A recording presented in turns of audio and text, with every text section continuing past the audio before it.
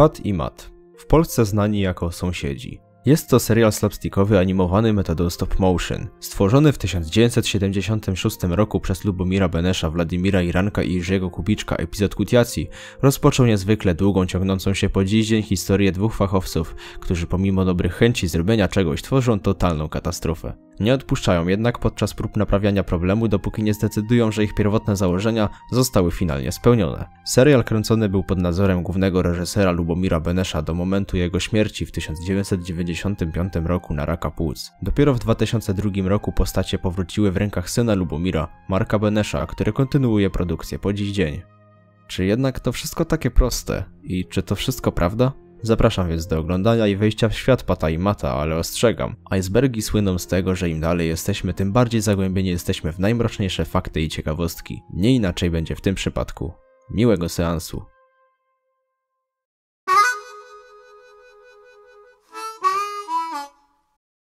Usunięta scena z jabłka. Przez wiele lat mogliście zauważyć, że w odcinku Jabłko czegoś brakowało, ale nie wiedzieliście czego. Podpowiedź. Gest daje to. Praktycznie każdy odcinek kończy się znanym gestem sąsiadów w podaniu sobie ręki i zgięciu łokcia z zaciśniętą pięścią. Jednak jeśli oglądaliście ten odcinek z takich źródeł jak DVD na licencji Bontonu, czy też emisje w telewizji, to brakowało tamtego gestu i ekran ściemnia się zaraz po tym, gdy Mat podaje jabłko Patowi. W takim razie gdzie szukać usuniętej sceny i czy jest w ogóle gdzieś dostępna? Okazuje się, że bardzo łatwo ją znaleźć, gdyż znajduje się chociażby na czeskiej kasecie VHS 1994, czy też na holenderskim DVD, które posiada własne mastery odcinków. Jak więc można się domyślić, Bonton, robiąc nowe mastery na początku lat 2000, najwyraźniej wyciął tą scenę. Nigdy nie zostało oficjalnie powiedziane dlaczego, więc 2 lata temu kontaktowałem się z byłym już producentem Sąsiadów. Jednak pytanie to nie miało zbytnio sensu, ponieważ został on zatrudniony na stanowisko producenta koło pierwszej połowy 2007 roku, więc ma prawo tego nie wiedzieć, ale jak mówi stare przysłowie, kto pyta nie błądzi. Zatem otrzymałem odpowiedź, jakiej się w sumie spodziewałem. Nie ma pojęcia, jak do tego doszło, więc możemy snuć tylko teorię. Oto jedna z nich. Z taśmą odcinka wszystko było w porządku, ale scena, w której sąsiedzi robią swój gest, była mocno uszkodzona, co uniemożliwiło jej transferowaniu. Zresztą chwilę przed cięciem widać małe uszkodzenie. Druga twierdzi, iż uznano, że po prostu jest niepotrzebna. Podanie jabłka drugiemu sąsiadowi, a następnie jeszcze wiwatowanie, że jabłko zostało zerwane, mogło być uznane za zbyt długie zakończenie, więc wycięto tą scenę. Ale jak jest naprawdę, nie wiadomo. Mini odcinek Jabłoń. Oglądając odcinek projektu z 2011 roku, można było zauważyć, że sąsiedzi oglądają samych siebie z jakiejś taśmy. A jeśli chciało się obejrzeć kiedyś pełną wersję tego filmu, to dopiero w 2013 pojawiła się okazja wraz z premierą DVD z 8 odcinkami z serii Na Wękowie. Na płycie znajdował się bonus w postaci tego właśnie mini odcinka, wraz z muzyką i efektami dźwiękowymi, gdzie w odcinku projektor takowych nie było.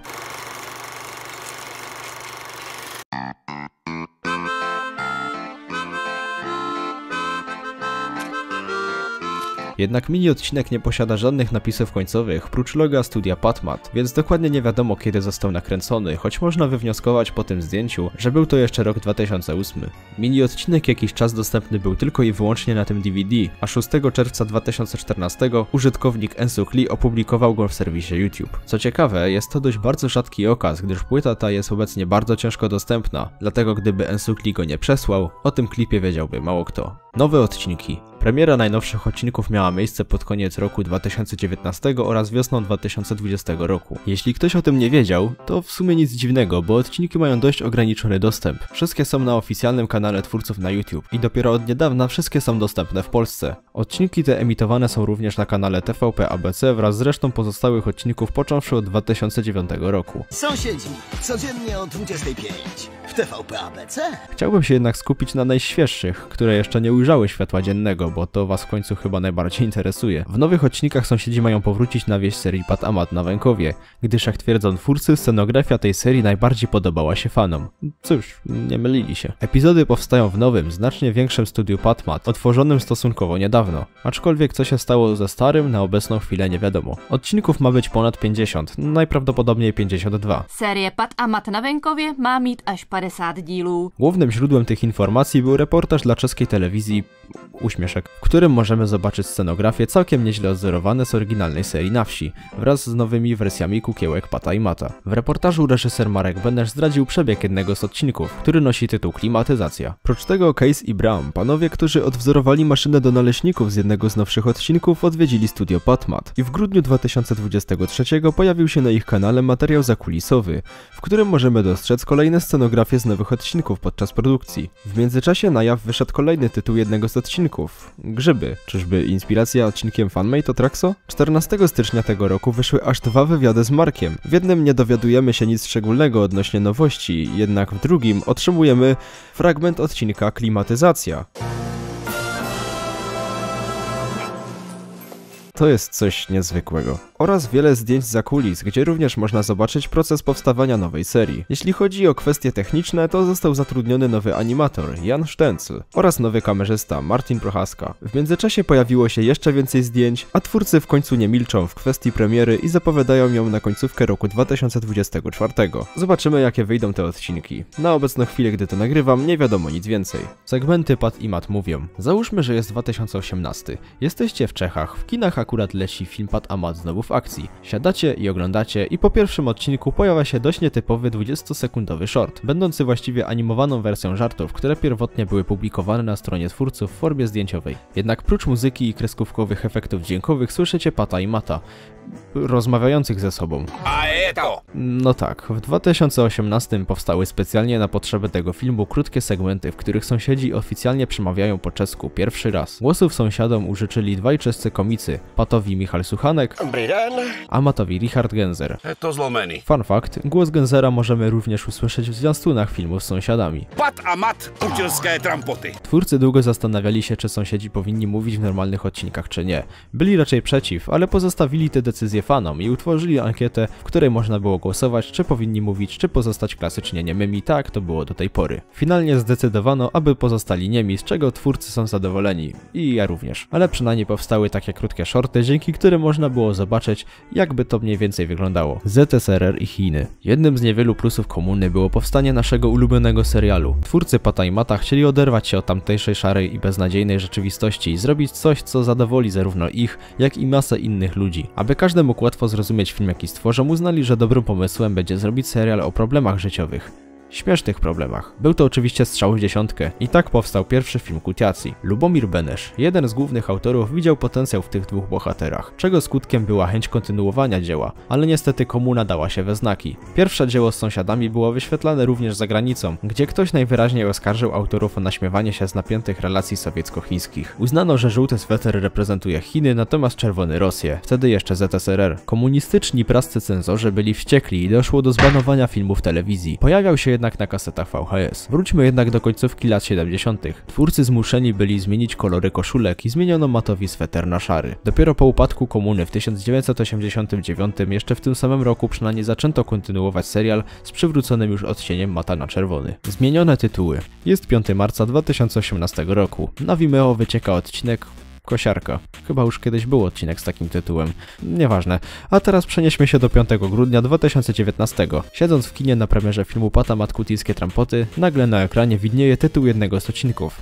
Nabytek. Ten tytuł też już kiedyś był? No tak. Twórcy, nazywając te dwa odcinki, popełnili błędy, nazywając je tak samo jak dwa odcinki z lat 1989 do 1990. Co ciekawe, sam reżyser Marek Benesz odniósł się do tego w jednym z wywiadów, iż pisząc tytuły tych odcinków nie pamiętał, że już takowe były użyte i z kolegami musi wymyśleć inne tytuły. Co też się stało. Odcinek 93 został z tytułu Kosiarka zmieniony na Słoneczna Kosiarka, a odcinek Meble nazwano Nowa Kuchnia. Osobiście wolałbym tytuł Nowe Meble, ale i tak dobrze, że twórcy zdecydowali się zmienić nazwy tych odcinków. Reklamy. Postacie Pata i Mata prócz serialu wystąpiły również w całkiem sporej ilości czeskich, słoweńskich, holenderskich, a nawet polskich reklam. Pierwszą reklamą z sąsiadami była historia o nowym mikserze. Była częścią 7 reklam z 2001 roku dla słoweńskiego sklepu Merkur, w którym sprzedawano różnojakie sprzęty RTV i AGD. Aczkolwiek nikt nie wyklucza, że było tych reklam więcej, które obecnie są lost media. Później wystąpili w reklamie słowackich wafli Sedita w 2007, a w 2011 zareklamowali reklamowali Tipos, sprzedający zdrabki na loterii. Tego samego roku zareklamowali także CZPP, czeską firmę ubezpieczeniową, której reklamy z sąsiadami powstają po dziś dzień, a w 2012 trafiło na tablicę.pl, dziś OLX, polską stronę do domowego sprzedawania rzeczy. Jest na YouTube nawet film zakulisowy o tym. Natomiast w przełomach 2016 i 2018 w Holandii sąsiedzi wystąpili w reklamach inteligentnego termostatu Thun, firmy Eneco oraz holenderskiego Lidla. Reklamy tworzone są tak samo jak serial, animacją poklatkową, z paroma wyjątkami, gdzie zdjęcia sąsiadów były animowane komputerowo w kilku reklamach CZPP. Skoro jesteśmy przy temacie CZPP, to założę się, że jest choć jedna zaginiona reklama tej firmy z sąsiadami. W końcu na samym początku reklamy pojawiały się tylko w telewizji i mało kto je wtedy pewnie jeszcze zgrywał. Dopiero później reklamy trafiły na oficjalny kanał CZPP. No ale na razie cieszmy się tym, co mamy. A je doen? Rookmelder? Wacht even. Holenderski dubbing. Jest to najpopularniejszy dubbing Pata i Mata. Hebben we het toch maar weer mooi voor elkaar, buurs. Fantastisch. Voor elkaar. Oh jee. Onze goede tafel, man. Ja, sorry. Soms gaat er eens iets fout. Dan heb je een probleem. Maar dat lossen wij dan simpel op. W Holandii zapoczątkowano dubbingowanie sąsiadów już w roku 1985 i nazwano ich Burman and Burman, sąsiad i sąsiad. Jednakże nie od początku w Holandii serial był dubbingowany, bo od 7 października 1984 emitowano ich na NCRV bez dubbingu i serial nosił nazwę The Twee Students, dwoje niezdar. Za głos Pata odpowiedzialny jest Kees Prins, Dit is interessant hoor. Dit is heel interessant. a za głos Mata Sim van Leeuwen. Verdraaid, daar is die. Heb eens. Oh nee. Oh, wacht even hoor. Co ciekawe, Kees Prins był pomysłodawcą odcinka Mania z 2019 roku. Zdubbingowano każdy odcinek, z wyjątkiem kart, ale dlaczego to chyba tłumaczyć jeszcze nie muszę. Serial jest dubbingowany po dziś dzień i przez te wszystkie lata głosy Burmana i Burmana wiele się nie zmieniły. I choć nie znam holenderskiego, jestem w stanie stwierdzić, że jest to najlepszy dubbing sąsiadów pod względem aktorstwa i emocji, jaki istnieje. Odcinek data. Wygląda na to, że Rakso 98 nie był pierwszy, a przynajmniej nie ogólnie, w tworzeniu fanowskich odcinków sąsiadów. Odcinek data powstał jeszcze przed YouTube'em, bo w 2004. Jest to fanowski odcinek wykonany w technice animacji 3D. Stworzyło go dwóch Norwegów, Tom Indland i Knut Arne Linderand. Mam nadzieję, że dobrze to przeczytałem. Odcinek jest dość nietypowy, gdyż trwa zaledwie 3 minuty i 35 sekund. A pomimo tego, że w 2004 sąsiedzi mieszkali w domu bliźniaku, akcja rozgrywa się w erze Ajeto. Najstarsza odnotowana kopia odcinka, jaka jest na YouTube, opublikowana została 13 sierpnia 2006 roku. Streszczając odcinek, Pat buduje własny komputer, po czym Mat buduje bardziej realistyczny komputer, aż w końcu sami strzelają do ludzi. Odcinek spotkał się z negatywnymi ocenami, głównie dlatego, że widzowie, nie ogarniając jeszcze co to fanmade, uznawali, że twórcy serialu popełnili błąd, tworząc odcinek w 3D i jeszcze z takimi brutalnymi treściami. W tamtych czasach ludzie zaliczali go do oryginalnej serii, podpisując jako odcinek numer 79. Nawet do dziś się to zdarza, na przykład na Chomikuj, a nawet na YouTube. Ciekaw jestem, jakie zdanie o tym mają twórcy. Zabawki i gadżety. Jak każdy serial, sąsiedzi mają własne bariery do promocji serialu. Począwszy od książek, przez figurki, po gry planszowe. Najwięcej powstaje ich w Czechach, lecz gry i zabawki powstawały także w Polsce, Holandii, Korei, a nawet w Iranie. Propos Iranu, reżyser Marek Benesz, będąc w Iranie na targu, natknął się na około metrowego pluszowego Pata, który był sprzedawany nielegalnie. Cóż, była to podróbka. Po chwili podbiegł do niego sprzedawca i próbował sprzedać mu kalkę postaci, do której Marek ma pełne prawa, ale przechodząc do oficjalnych produktów, te powstają nawet dziś. Chyba najnowszą grą na rynku jest planszówka z sąsiadami ścigającymi się różnymi środkami transportu. Na rynku można również nabyć zbiór gier z sąsiadami. Są to po prostu różne gry, ale ze zdjęciami sąsiadów. Zawiera m.in. Chińczyka, Memory czy Domino. Wydany został przez Bonaparte. Bonaparte to producent większości, jeśli nie wszystkich tego typu rzeczy sprzedawanych w Czechach z sąsiadami. Wydawane były również kalendarze, mam nawet jeden z nich, choć kalendarze pojawiały się już w latach 90. Ale o tym później. Są też pluszaki, figurki i ta figura z sąsiadów z czystego złota za prawie 38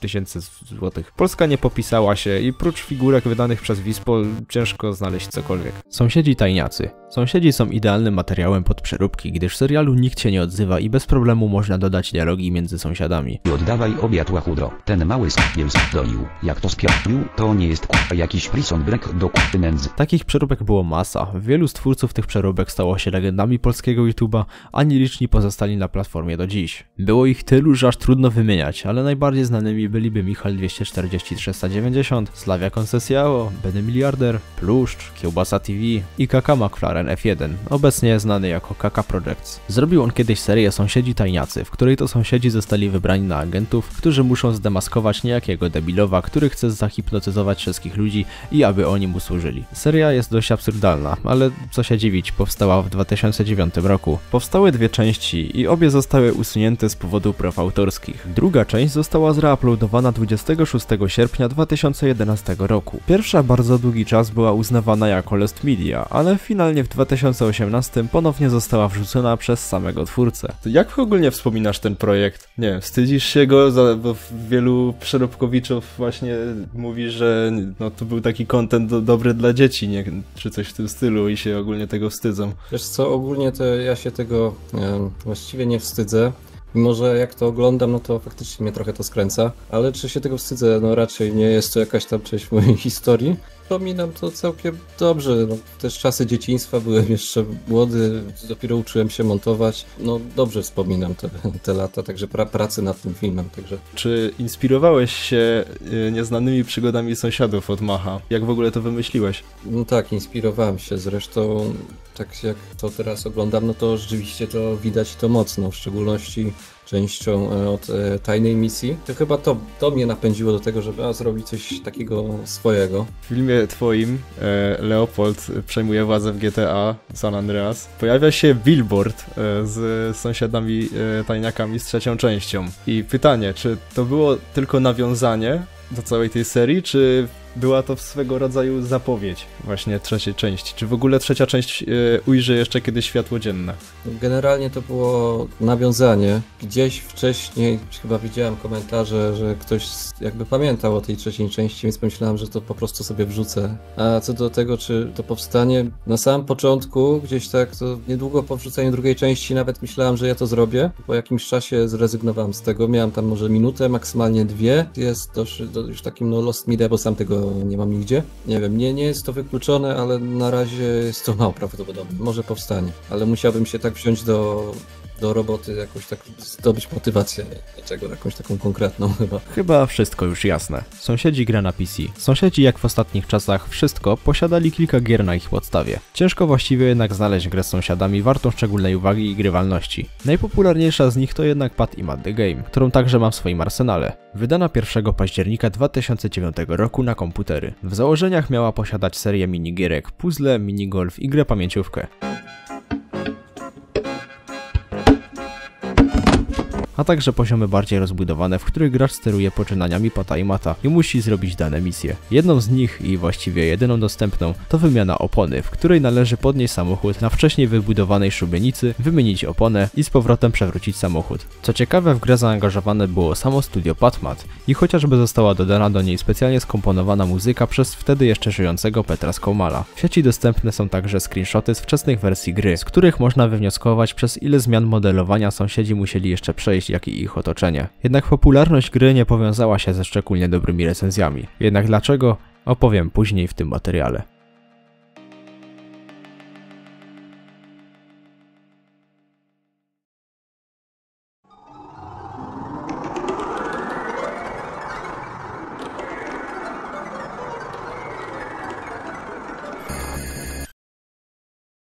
Karty. Pewnie zastanawiacie się, dlaczego ten temat jest tak wysoko, no ale nie oszukujmy się, o tym odcinku wiemy najwięcej spośród wszystkich, co jest dość zabawne, biorąc pod uwagę fakt, że jest to zaginiony odcinek. I dla tych, co nie wiedzą, to tak, sąsiedzi mają prawdziwy zaginiony odcinek – karty.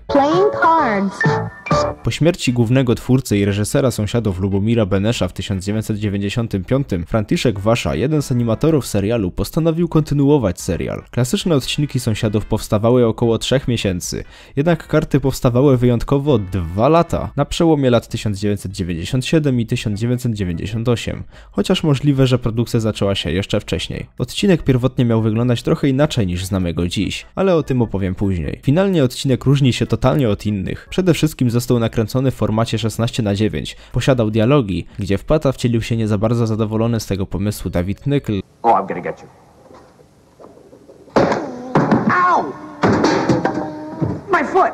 Or is it my head? Oraz Mata Peter Alton. This is the depths of misery, Pat. a sam odcinek jest dłuższy, bo trwa ponad 12 minut, a także posiada kompletnie nową czołówkę, którą całkiem niedawno odnaleziono. Odcinek też jako jedyny w historii posiada dodatkową scenę po kredytach, gdzie mucha wraca do jedzenia. Sam odcinek nie został jednak nigdy oficjalnie wydany. Jednym z głównych tego powodów była nielicencjonowana sprzedaż 14 poprzedzających 50. odcinek karty odcinków do Korei Południowej, bez wiedzy i zgody spadkobierców serialu. Jedyny jego pokaz publiczny miał miejsce latem 1999 roku na festiwalu Annecy we Francji, w Farcierze. Jak się więc stało, że jest niekompletny w częściach dostępny do dziś? Wszystko za sprawą pewnej koreańskiej kolekcji kaset VHS English Top 7 See and Talk, na której odcinek został wydany, oraz jego czołówka, ponadminutowa sekwencja nazwana przez fanów serialu Nowe Drzwi.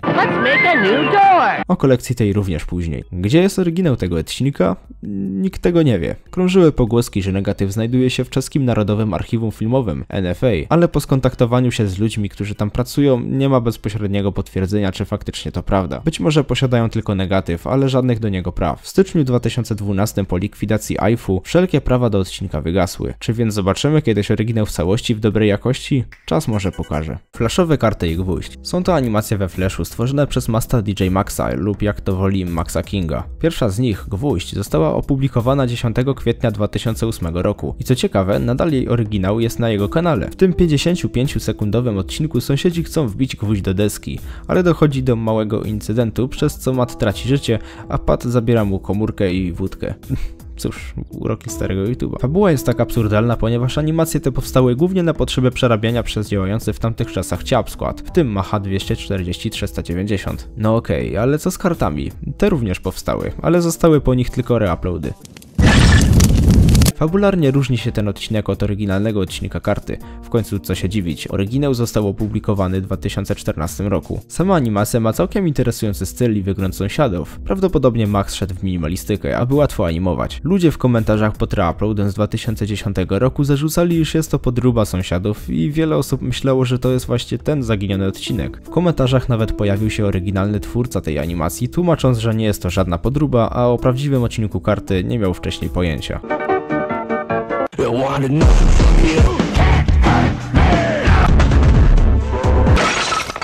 AIF DVD. AIF DVD to pierwsze wydanie serialu na płycie, które swą premierę miało 4 października 1999 roku. Interesujące jest to, że jako pierwsze wydanie nie obrano na początek dystrybucji serii Ajeto, tylko wydano najnowsze na tamte czasy odcinki z serii AIF. Konkretnie na dysku pojawiły się odcinki herbatniki, rowerzyści, kafelki, parkiety, rynna, kabriolet, stół bilardowy, safe, modelarze i windsurfing. Płyta nie ograniczała się również do języka czeskiego, ale posiadała także język niemiecki, francuski, włoski, hiszpański, szwedzki, rosyjski, polski i angielski. I tak, jest to jedyne oficjalne czeskie wydanie DVD uwzględniające Polskę. Sama okładka jest przetłumaczona na wszystkie te języki. Tak samo z menu. No właśnie, menu. Można w nim zauważyć taki sam wzór z motkami, szczepcami i śrubokrętami, które widniały na tapecie w odcinku karty. Taki sam wzór jest na okładce. Wracając do menu, usłyszeć można utwory zagrane przez Petra Skoumala. Jeden to typowa AIF-owa aranżacja głównego motywu z serialu,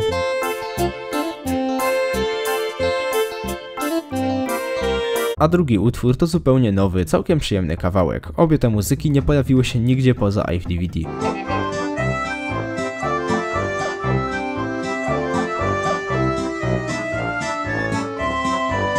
Same odcinki mają podmienione czołówki odcinków na zupełnie nowe, wraz z kolejnym nowym utworem Skoumala. Czołówki te miały na celu łatwiejsze tłumaczenie odcinków na wymienione wcześniej języki. Menu posiada również ciekawe bonusy, takie jak informacja o studiu AIF, o Digital Media Production, czyli o firmie, która wyprodukowała dane DVD, parę informacji o twórcach serialu, a także można zobaczyć nagrodę, którą przyznano animatorom Franciszkowi Waszy i Alfonsowi Mensdorfowi Paoli, oraz filmografię Pata i Mata, która zbytnio nie ma sensu, bo wiadomo, że nie występowali nigdzie poza serialem. Kto tłumaczył te odcinki na polski? Przecież to żart jaki. Jedna z najbardziej dyskusyjnych rzeczy na tym DVD to sekcja co następne, w której zdradzone jest co będzie następne, jak sama nazwa wskazuje. Tam bezpośrednio dowiadujemy się o przyszłej premierze odcinka Karty na drugim wydaniu DVD, a także zdradzono, że pojawi się materiał zakulisowy, jak powstaje serial. Jednak jak można się domyślić, DVD numer 2 nigdy nie ujrzało światła dziennego. Chociaż w sumie kolejne DVD wydane w 2002 roku spełnia aspekt nagrania materiału za kulis. Samo iDVD posiada również delikatnie lepsze kopie odcinków. Płyta jest szalenie rzadka, ale czy powinniśmy się tym martwić, skoro menu dostępne jest na YouTube? Odcinki fanmade. Wspomniałem o fanowskim projekcie Data w poprzedniej warstwie. Takie kiedyś były rzadkością. To się jednak zmieniło w kwietniu 2019, kiedy to Rakso 98 wrzucił 3-minutowy odcinek, będący zlepkiem scen z różnych odcinków, budując w ten sposób własną historię. Rozpoczął w ten sposób trwającą do dziś serię odcinków fanowskich, przy których wraz z Rakso i Arturem 10 mam przyjemność pracować. Oczywiście pierwsze tego typu projekty nie były jakichś wysokich lotów. Ja również próbowałem swoich sił przy swoich odcinkach i efekty były różne. Odcinki fanmade próbowało też robić wiele innych osób, co utwierdza nas w przekonaniu, jak duży trend się swego czasu z tego zrobił. Ich popularność jest tak duża, że nawet zostały przerobione przez legendarną kiełbasę TV. A, leje jak z cebra. Kurwa, żeś chlusnął jak twój stary na ryj twojego starego. W odcinkach pojawia się gościnnie pies Pata, który w tym fanowskim uniwersum wabi się sad, choć oficjalnie przez twórców został nazwany Ferda, a sama jego postać pochodzi z oryginalnych czeskich reklam, w których co ciekawe występuje. Odcinki z każdym kolejnym podnoszą poprzeczkę i jakościowo nie dorównują nawet tym z 2019.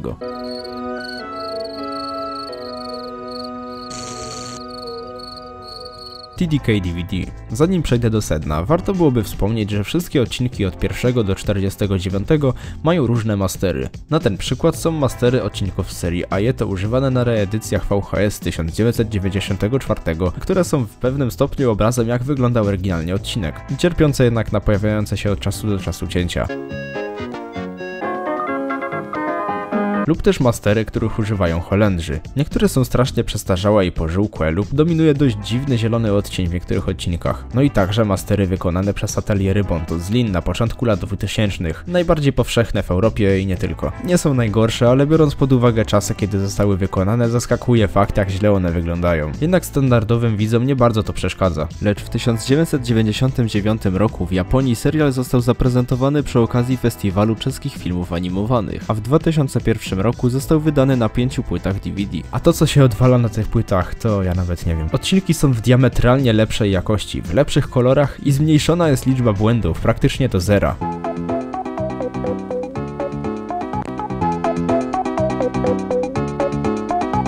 Już mówię, o co chodzi. Mastery tych odcinków zostały wykonane prawdopodobnie z oryginalnych negatywów, taśm 35 mm, co daje bardzo dobrą jakość. Są co prawda trochę zbyt ciemne, ale i tak lepsze jest to niż te z ABZ-u. Widać znacznie więcej szczegółów, których na starszych masterach ciężko byłoby się doszukać. Atutem jest także bardzo dobra jakość dźwięku, zwłaszcza w takich odcinkach jak Garncarze, a nawet Ogród. Ale ten jeszcze lepszą jakość miał, gdy był emitowany na chorwackim RTL Koczkica.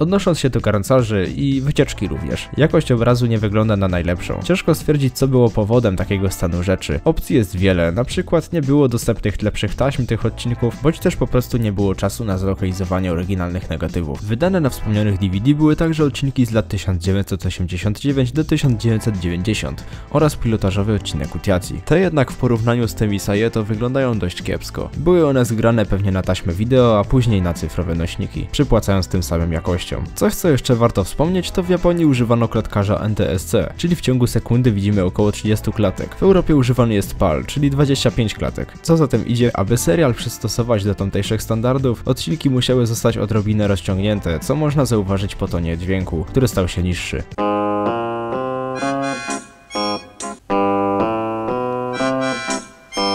Do stycznia 2022 roku same mastery tych odcinków były trudno dostępne, do momentu gdy kanał Mat opublikował wszystkie odcinki z omówionych płyt, a wersję PAL tych odcinków umieścił w linku do pobrania. Obecnie są one zreuploadowane na nowy kanał o nazwie Tinkers. Sąsiedzi Java. Java to język oprogramowania służący do tworzenia oprogramowania i aplikacji, a także gier. No właśnie, gier. Oparta na tym programie 29 września 2008 roku powstała gra z sąsiadami w roli głównej, wyprodukowana przez Nostromo Wireless. Prawa autorskie należą do ateliery Bonto z Lin. Oczywiście. Głównie można było w nią zagrać na starych telefonach wyposażonych w Javę. Pamiętam, jak sam miałem okazję zagrać w tę grę na starej Nokii mojej kuzynki.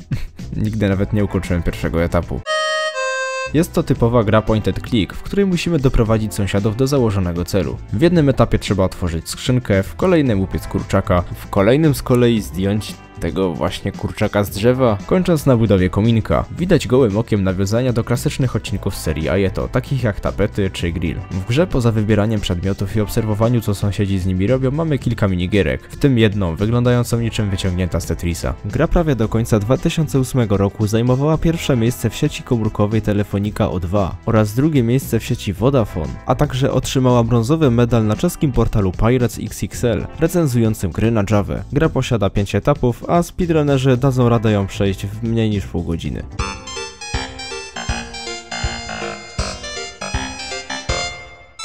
Sąsiedzi kontra Wallace i Gromit. Kontynuując temat nagrody z entry o iDVD, Wasza z Mensdorfem dostali ją za odcinek stół bilardowy na festiwalu The World Animation Celebration w Aguorze w Kanadzie w 1997 roku za najlepszą animację do serialu dziennego. Była jednak też druga nagroda przydzielana za najlepszą profesjonalną animację poklatkową. W tej kategorii odcinek stół bilardowy zajął drugie miejsce, a pierwsze zostało przydzielone trzeciemu filmowi Wallace'a i Gromita pod tytułem Golenie owiec lub A Close Shave w oryginale. Cóż, nie oszukujmy się, Nick Park, twórca Wallace'a i Gromita, zasłużył sobie na to. Ten film jest po prostu cudowny. Ciekawe, że główne postacie obu tych seriali to majsterkowicze. Odcinki dla kina.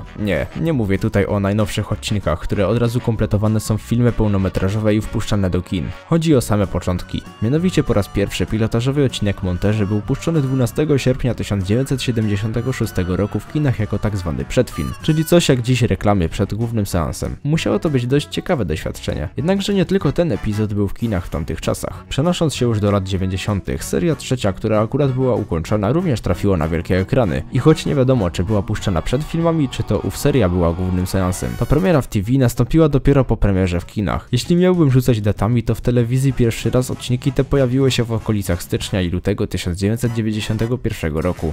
Ale nie jest to potwierdzone w 100%.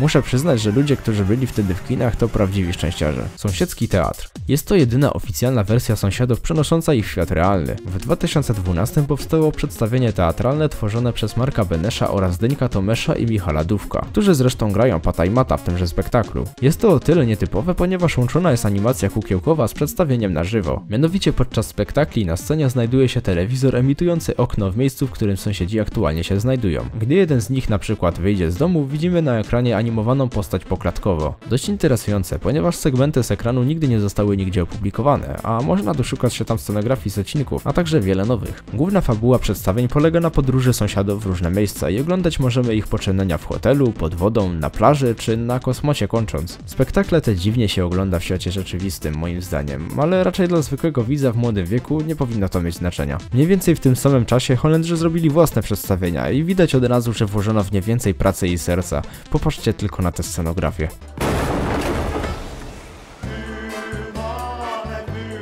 Na ich potrzeby powstały też piosenki śpiewane przez sąsiadów, bo zrobili z tego bardziej muzykale.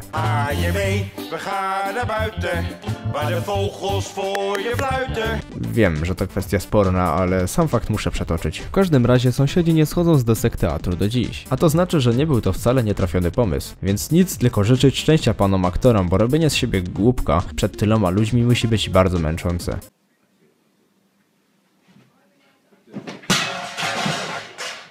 Chińska animacja. Dla widzów, którzy oglądali tylko stare odcinki, będzie to całkiem zaskakująca informacja. Od 1976 do roku 2015 wszystkie odcinki były animowane w Czechach i w zasadzie nic nie zapowiadało wielkiej zmiany. Aczkolwiek patrząc na to, ile zajęła produkcja serii Na wsi z lat 2009 do 2015, no cóż, 13 odcinków powstało w przeciągu 6 lat, a to całkiem dużo chyba. Mniej więcej w 2017 roku Marek Benesz otrzymał propozycję od chińskiego studia Steamworks, aby powierzyli im część odcinków z animowania w Chinach i zapewnili, że będzie to znacznie szybsze i produktywniejsze. W końcu kilka odcinków jest animowanych w Czechach i kilka w Chinach i to jednocześnie. Wyjdzie to także taniej dla studia macierzystego. Oferta wydawała się nie do odrzucenia, aczkolwiek Marek postawił warunek, aby wszystko opierało się na jego zasadach oraz aby animacja, tak jak do tej pory, była wykonywana poklatkowo, a w Chinach odcinki mają być tylko animowane. Pomysły i scenariusze nadal będą powstawać w Czechach. No więc tak zaczęło się to kręcić i z początku chińskie animacje nie wyglądały tak źle, jak mogły się wydawać, ponieważ skopiowali oni styl od czeskich animatorów tak dobrze, że dla zwykłego widza różnica jest prawie niezauważalna. Wszystko wyglądało się kręcić dobrze, pomijam fakt słabych na początku scenariuszy, aż do lat 2019 do 2020, kiedy to Steamworks nie wyrobiło się z animacją do niektórych odcinków, przez co Marek musiał przedłużyć umowę z czeską telewizją. Wiązało się to z kolejnymi kosztami, a Steamworks, śpiesząc się z animacją, tym samym je pogarszała do takiego stopnia, że... Nieważne. Seria się zakończyła. Odnośnie dalszej współpracy nie mam na razie żadnych informacji, czy kolejne odcinki były animowane tylko w Czechach, czy znów na przemian z Chinami. Ale wolałbym, aby tylko Czechy się tym zajmowały. Wtedy te odcinki mają znacznie lepszy klimat. No ale co kto lubi. Kiełbasa TV pierwszy remix. Kanał Kiełbasa TV robił przeróbki sąsiadów z dubbingiem. Z Kiełbasą w roli Andrzeja. Posuń dupę, patrz, ja tutaj jestem prawdziwie myślący, inteligentnie żółty sąsiad, ja tutaj użyję parasola, patrz. I z Kabanosem w roli Stefana. Na 3 litery, męski organ rozrodczy, chuj. Jednak od pewnego czasu na początku przeróbek zaczęli dawać remiksy muzyk serialu. Ich twórcą jest Kabanos. Dzień dobry. Wkrótce stworzył całe składanki tych remiksów, które nazwał Sąsiedzkie letnie hity.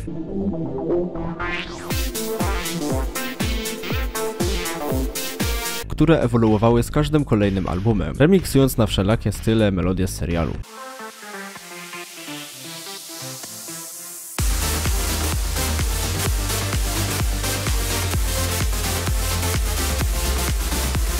Zatem wszystkie remiksy, które pojawiły się w przeróbkach, pojawiły się w składankach. Z wyjątkiem jednego. W sierpniu 2012 roku w przeróbce odcinka Meble, która była najpopularniejszą przeróbką Kiełbasy swoją drogą, pojawił się remix, który nigdy nie pojawił się w pełnej wersji w żadnym albumie ani w żadnym teledysku.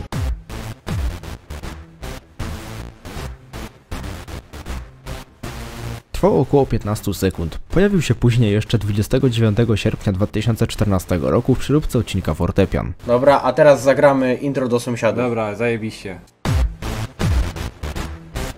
Pierwsza składanka ukazała się 9 sierpnia 2013 roku, więc omówiony remix jest pierwszym dostępnym remiksem muzyki sąsiadów zrobionym przez Kabanosa. Dobra, Kiełbasa. Siema. Cześć. Co możesz nam powiedzieć o sąsiedzkich hitach i ogólnie o tym jednym zaginionym nie do końca remiksie? Jeden z zaginionych. Szczerze mówiąc, ja o nim też zapomniałem i przypomniałeś mi, dopóki żeś mnie nie poprosił o ten wywiad. Może jeszcze gdzieś w odmętach dysku twardego, ale nie mojego kompa, tylko Kabanosa, postaramy się go poszukać, a ja spróbuję zbakać Kabanosa, żeby go wrzucił, żeby go upublicznił, bo może być po prostu kłopot. Jeżeli go nie znajdziemy, no to jest tylko i wyłącznie ten lost kawałek. Tak, bo on jakby nie był chyba w całości tam wrzucony. On tam się używał w przeróbce odcinka Klucz i Fortepian dosłownie w tym samym momencie. To jest jakby pełna wersja, czy była jeszcze jakaś... Nawet nie pamiętam, bo nie pamiętasz, szczerze, bo to równie dobrze może być tak jak mówisz, a może być tak, że to był po prostu fragment wycięty taki sam. Ale wydaje mi się, że jest jeszcze gdzieś na dysku twardym, ale tak jak mówiłem wcześniej, nie u mnie, tylko u Kabanosa. Dobra. Więc wszystko zależy, ale może jest światełko w tunelu. No to zobaczymy. Aktualizacja po czasie. Tak jak wspomniał Kiełbasa, Kabanosowi udało się znaleźć u siebie na dysku omawiany remix. I potwierdza się moja teoria. Był to cały utwór, a nie tylko 15-sekundowy remix.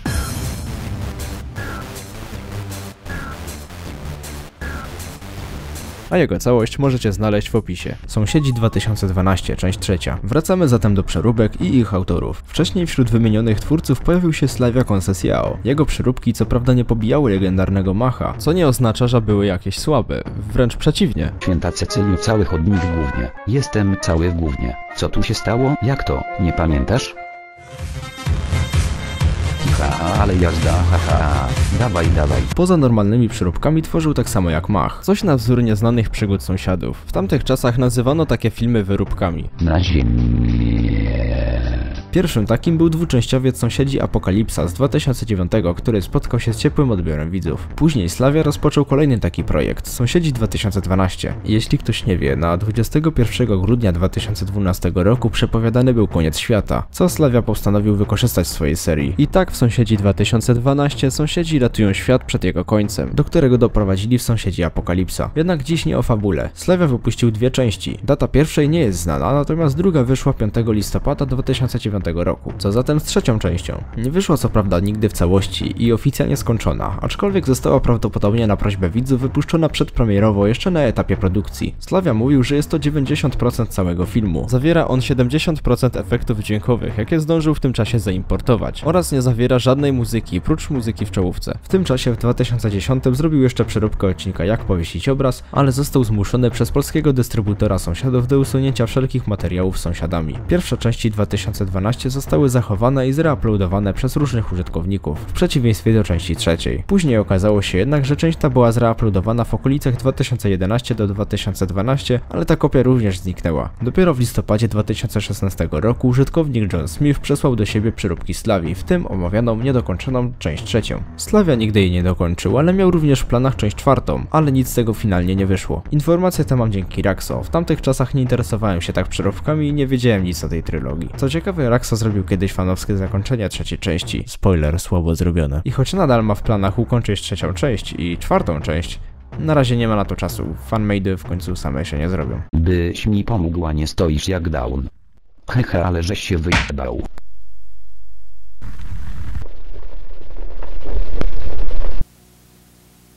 Teoria postapokaliptyczna. Pat i Mat byli kiedyś fachowcami, pracowali jako robotnicy i zarabiali $100 tygodniowo. Pewnego razu Pat i Mat dostali zlecenie wysadzenia jednego budynku i propozycję podwyżki w postaci $1000. Pat i Mat przyjęli propozycję i szybko pojechali do miejsca, w którym znajdował się budynek. Jednakże Pat i Mat nie wiedzieli, że w budynku znajdowały się substancje chemiczne produkowane dla irackiego wojska. Tak więc Pat i Mat wysadzili budynek, jednakże powietrze, które ulotniło się ku niebu, zabiło wszystkich ludzi na świecie. Tylko Pat i Mat, którzy przeżyli, zostali zakażeni radioaktywnym dymem, który w ich przypadku spowodował upośledzenie mózgu i niezdolność do inżynierii. I wszystkie te demolki, rozpierduchy Pata i Mata to skutek postapokaliptycznego wypadku. To, co teraz usłyszeliście, to teoria mówiąca, dlaczego w serialu Poza sąsiadami nie ma nikogo więcej. Jakkolwiek niepoważnie by ona nie brzmiała, jest pełno dowodów, którymi można ją obalić. W końcu kto prowadził ciężarówkę w odcinku Golfiarze? Kto przywiózł sąsiadom meble w odcinku Nowa Kuchnia? Poza tym nie ma żadnego dowodu popierającego przeszłość Pata i Mata. Oczywistym więc jest, że nie powinno się brać takiej teorii na poważnie. No ale zawsze można się pośmiać. Wszystkich ludzi na świecie zabiło bez wyjątku. Tak po prostu.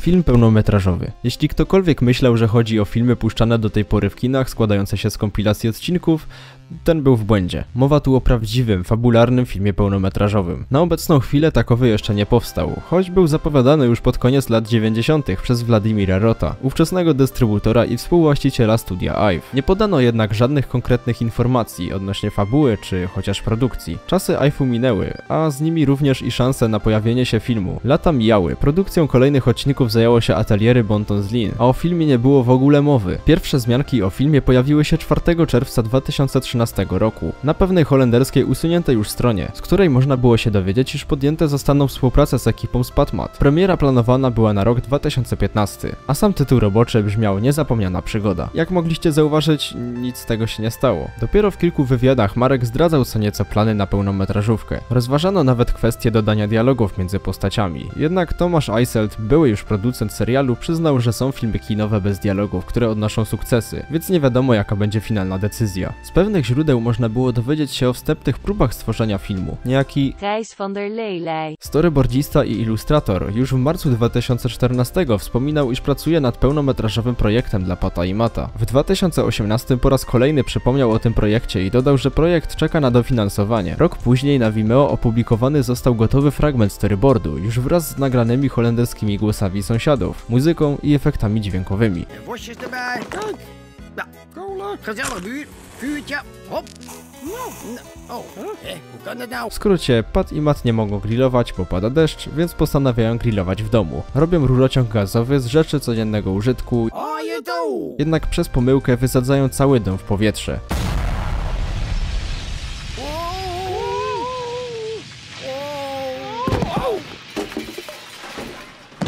Na innej stronie można było nawet znaleźć opis filmu, będący zarazem kontynuacją tego storyboardu. Po zniszczeniu domu sąsiedzi przeprowadzają się do nowych domów, jednak na nowym osiedlu pojawiają się konkurenci, inni sąsiedzi, Fred i Bert, z którymi będą musieli konkurować w konkursie ogrodniczym. Brzmi dość specyficznie w porównaniu do serialu. Wszystko może napawać optymizmem, ale gdzie są Czesi? Do tej pory wszystko wyglądało na holenderską robotę. Cóż, Marek Benesz powiedział kiedyś, że to właśnie z Holendrami zawarł współpracę przy tworzeniu filmu, aczkolwiek ta wersja scenariusza nigdy nie została przez niego potwierdzona. W wywiadzie z 2016 Marek zdradził, że w filmie pojawi się trzecia postać. Bude tam třetí postava, ale nebude to živá postava, ale bude to robot, którego si Pat a Mat vytvoří. Co więcej, będzie większym majsterkowiczem niż sąsiedzi, co będzie im czasem przeszkadzać. Nie wiadomo, która wersja jest prawdziwa, w każdym razie wszystko sprowadza się do jego słów, że projekt został wstrzymany. A obecne priorytety twórców to nowe odcinki. Jakie będą tego efekty? Przyjdzie nam się przekonać w dalekiej przyszłości. Oryginalny scenariusz odcinka Pizza. Odcinek Pizza jest częścią 13-odcinkowej serii Pat a Mat Cutie, a seria swoją premierę miała w latach 2019 do 2020. W odcinku sąsiedzi zgubili kupioną pizzę, więc robią własną, a pieką ją we własnym zbudowanym piecu do pizzy. Niefortunnie zbudowany został z drewnianego brykietu, co skutkuje jego spłonięciem. Pomysłodawcą odcinka była Teresa Beneszowa, córka Marka Benesza, który na podstawie tego pomysłu napisał scenariusz. Aczkolwiek twórcy mieli kontakt z scenariuszem noszącym ten sam tytuł odcinka już znacznie wcześniej. Napisał go Rakso.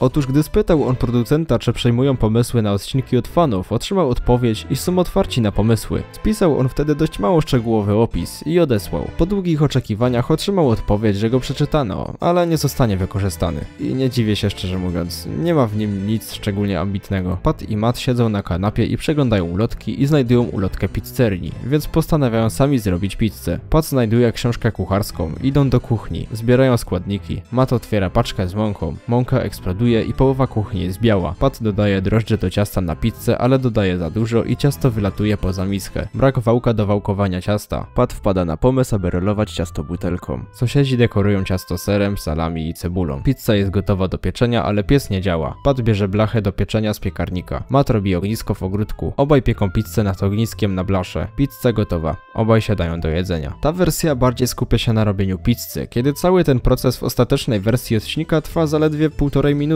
Moim skromnym zdaniem odcinek z 2020 jest lepszy niż mógłby być. Choć nie wiadomo, czy Teresa miała w głowie scenariusz Rakso, wymyślając swoją wersję, ale jeśli tak było, uwzględnienie go w napisach końcowych byłoby więcej niż mile widziane. Francuskie pokazy. To będzie trochę krótszy temat. Na Vimeo znajduje się krótki klip z wyświetlenia odcinka Płytki łazienkowe oraz zgraną do niego muzyką na żywo.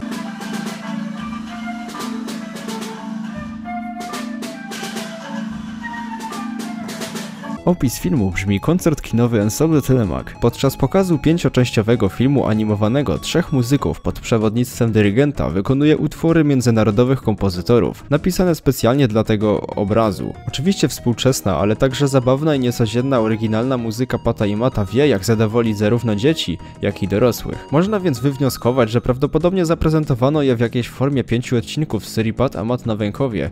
Coś niespotykanego w sumie. Trochę to krzywdzące dla genialnych utworów świętej pamięci pana Petra Skoumala, chociaż napisali w opisie, że oryginalne muzyki są dobre, więc no nie wiem. Na Vimeo ten sam użytkownik, który opublikował powyżej wspomniany klip, wrzucił też około połowę odcinka Osłona przeciwsłoneczna, bez żadnej muzyki, z samymi efektami dźwiękowymi.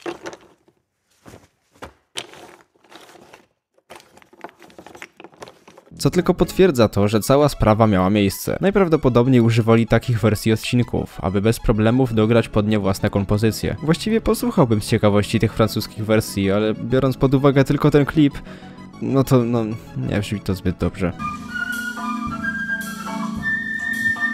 Jan Keks i Karel Kloss. Mówiłem już o tym w jednej z części ciekawostek, ale powiem to także tutaj. Jeśli ktoś zwraca uwagę czasem na kredyty, a nie tylko na sam odcinek, zakładka animatorów jest najbardziej interesującą sekcją, ponieważ nierzadko kryje się za nią głębsza historia. W każdej poszczególnej serii jest kilka animatorów, na przykład w serii Ajeto mamy Włastę Pospiszylową, Ksanię Wawreczkową, Karela Chocholina, Jana Klossa, Alfonsa Mesdorfa-Poliego, Jana Keksa, Karela Klossa, a nie, chwila, kogo? Cóż, Jan Keks, Karel Kloss. Czy widzicie tu pewne podobieństwa do jednego z animatorów, którego przeczytałem wcześniej? Oczywiście, podobne do Jana Klossa. O Janie Keksie i Karelu Klossie nie ma żadnych informacji w sieci, żadnych filmografii, żadnych wzmianek czy opisów. Keksa i Karela można zobaczyć w napisach końcowych odcinków Łyżwy, Garncarza i Usterka. W takim razie skąd można dowiedzieć się prawdy? Najsensowniejszym i najlepszym źródłem jest blog Marina, Ayetology, który swojego czasu kontaktował się z samym Janem Klossem w tej sprawie. I o dziwo Kloss z miłą chęcią opowiedział całą historię z tym związaną. Otóż twierdził, że pieniądze dla ludzi Czechosłowackiej Republiki były bardzo dobre, ale wszystko co złe spadało na jego barki, jak i na innych ludzi z zespołu. Trzeba było wyprodukować półamatorską serię, która szybko będzie się sprzedawać, a wypłata za to ledwo wystarczała na przeżycie. Musel jsem to dělat tak, aby to bylo rychle hotový. Všechno bylo zabordelený, bylo to jedno, protože to bylo za málo peněz. Dlatego Jan był tym wszystkim zakłopotany, więc sam postanowił się usunąć z napisów końcowych. Wiecie, że nie są to napisy dodane cyfrowo, tylko napisane odręcznie na rolce, a później nagrywane. Kloss rzadko kiedy był przy ich kręceniu, ale gdy była okazja, zmieniał swoje inicjały na Keksa i Karela. Tak więc zrobił to sam, ale dziwi mnie, że tyle czasu nikt na to nie zwrócił uwagi i nie pisał o tym w internecie przed Marinem.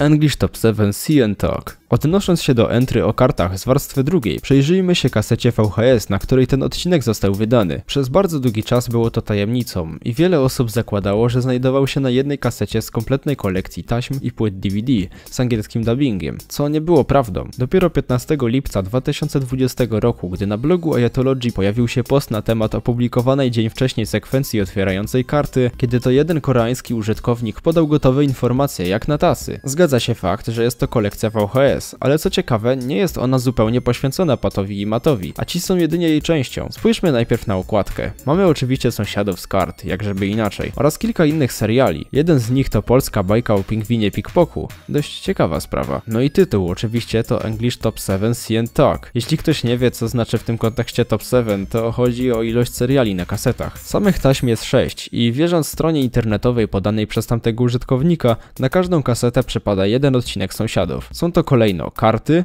nowy Pat i Mat, wszyscy chyba już wiemy co to jest. Wow, good! Safe, żywopłot, kabriolet i kafelki. Zadaniem tej kolekcji było uczyć młodocianych języka angielskiego za pośrednictwem oglądania seriali. W końcu See and Talk. Oglądaj i mów. Zatem zastanawiam mnie, czy w kolekcji tej użyto starych angielskich dubbingów do tych odcinków, czy nakręcono nowe, ale druga opcja jest mocno wątpliwa. Reklama tej kolekcji pojawiła się również w bonusach koreańskich DVD, gdzie pojawia się klip z czołówki kart.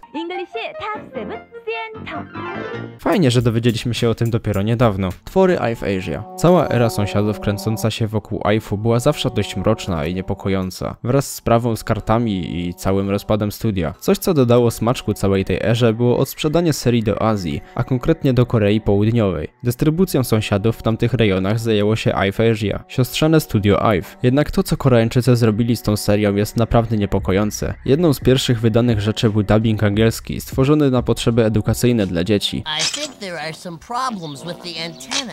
Why is this shoe in here? Hey Matt, get in the car. What's going on here? I will help you. I have an idea. An egg. Aczkolwiek głosy Sąsiadów i ich poziom angielskiego momentami aż szkoda gadać.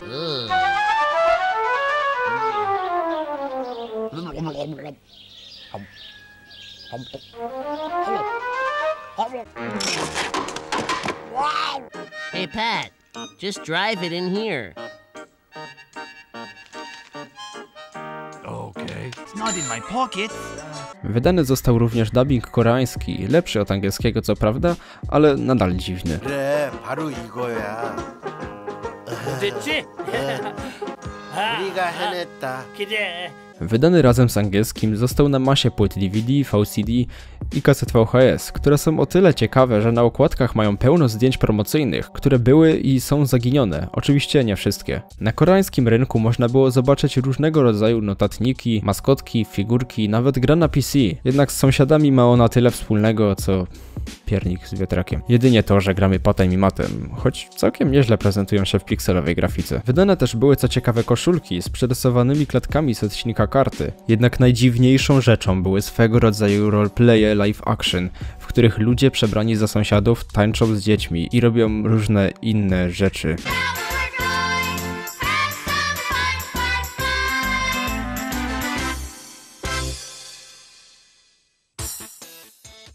Będę miał po tym koszmary chyba. Roleplaye te pojawiły się na kasetach VHS, jednak co ciekawe, między nimi można było znaleźć swego rodzaju autorskie segmenty CGI. I tak, pisałem o tym kiedyś posta na moim kanale, ale powiem to też tutaj. Była to pierwsza próba przeniesienia Pata i Mata w animację 3D. Segmenty te powstały w okolicach lat 2000 do 2001, stworzone prawdopodobnie przez Elite. Biorąc pod uwagę czasy, w których powstały, animacja tutaj nie powala. W końcu były to początki animacji 3D, chociaż w 1995 wyszło pierwsze Toy Story, więc co ja tam wiem. Łącznie na kasetach znajdziemy 4 klipy, jednak styl serialu w większości przypadków niekoniecznie jest tu stosowany. W końcu gdzie w lesie znajdziesz pole z literami? Koreańskie VHS. Kończąc tematy koreańsko-ajfowo-karciane...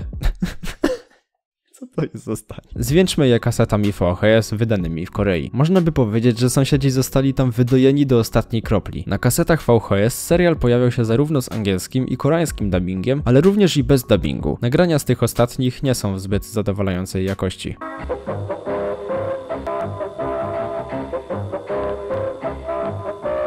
Sąsiedzi z dubbingiem wydawani byli tam na kasetach co najmniej 2 razy. Pewnie chętni kasy, a myślałem, że to Polacy wydali najwięcej płyt i kaset. Ich dostępność poza Koreą jest niemalże znikoma, aczkolwiek z tego co wiadomo, w tamtych rejonach w sklepach nadal można je gdzieś znaleźć. Cóż, przynajmniej mamy nagrania z nich w internecie.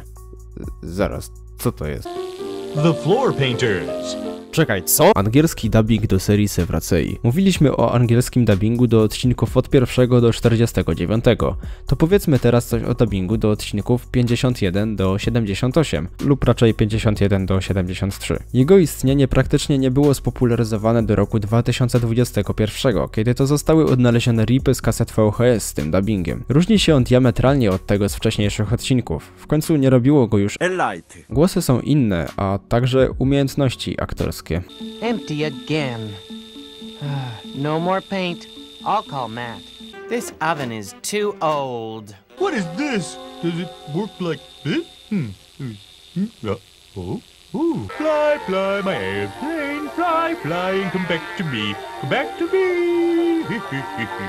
Dubbing ten został wydany w latach mniej więcej od 2003 do 2005 w Korei. Odnaleziona została tylko część odcinków, co nie zmienia faktu, że najprawdopodobniej zdubbingowana została cała seria i wydana zarówno na VHS, jak i na DVD. Nie posiadamy żadnych danych odnośnie odcinków od 74 do 78. W znalezieniu zaginionych odcinków z tym dubbingiem nie ułatwia to, że nie został wydany nigdzie poza Koreą, więc aby je odnaleźć, będziemy musieli poczekać kolejne kilkanaście lat.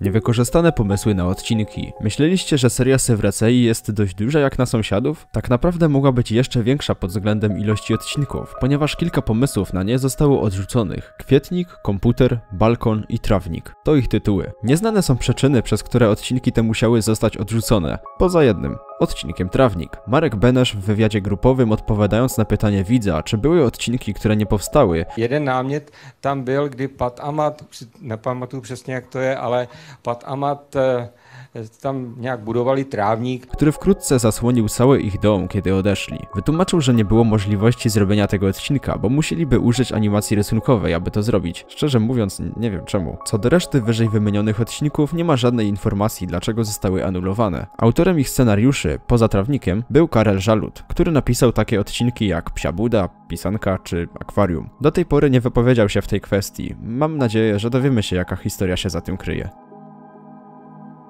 Seria Kuti, niewyprodukowane odcinki. Nawiązując do mojego pierwszego odcinka ciekawostek o sąsiadach, w jednej ciekawostce wspomniałem o nowej serii odcinków poświęconej najnowszej technologii. W jej skład miały wchodzić odcinki naleśniki, pałeczki do jedzenia, balony, telewizja 3D, popcorn, nowe meble, myjnia, lód, segway, solarium, tulipan, automatyczne drzwi i fotopułapka. A sama premiera sezonu miała nastąpić 1 września 2019. Nie ufajcie dawnemu mi, sam nie pamiętam skąd w ogóle wzięła się ta data. Jeśli ktokolwiek oglądał serię Kuti z lat 2019 do 2020, zdążył zauważyć, że niektóre z przed chwilą wymienionych tytułów nigdy się nie pojawiły. Głównie te dotyczące stricte najnowszej technologii typu Segway czy telewizja 3D. Cała wiadomość pochodzi od byłego producenta Tomasza Eiselta, który podzielił się tymi informacjami z Rakso 98 4 lata temu po premierze serii Nas bawi. Powód niewyprodukowania tych odcinków, jak żeby inaczej, nie jest znany. Obecni twórcy potwierdzili, iż odcinki te nie powstaną, więc możliwe, że były to tylko szybkie pomysły, z których się finalnie wycofano. W końcu, biorąc pod uwagę, kiedy ta informacja wyciekła,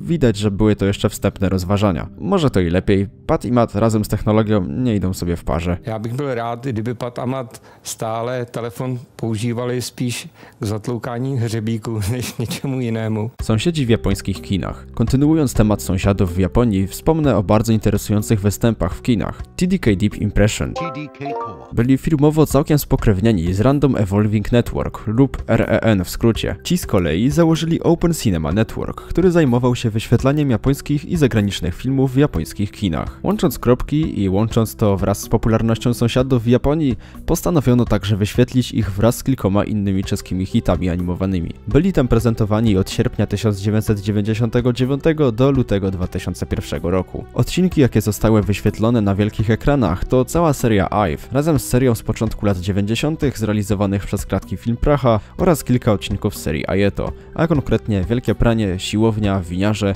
Wycieczka, Gramofon, Łyżwiarze, Garncarze, Śniadanie na trawie, Krzyżówka, Deszcz, Jabłko i Usterka. Z nieznanych mi przyczyn nie została wyświetlona cała seria, którą w końcu TDK posiadało. No i coś, o czym warto jeszcze wspomnieć, to to, że skoro seria miała być wyświetlana w kinach, musiała mieć jak najwyższą możliwą jakość. A jak wiadomo, TDK miało dostęp do materiałów najlepszej jakości. Jedyne, co mnie zastanawia, to skąd wzięli najlepsze mastery z serii Ive.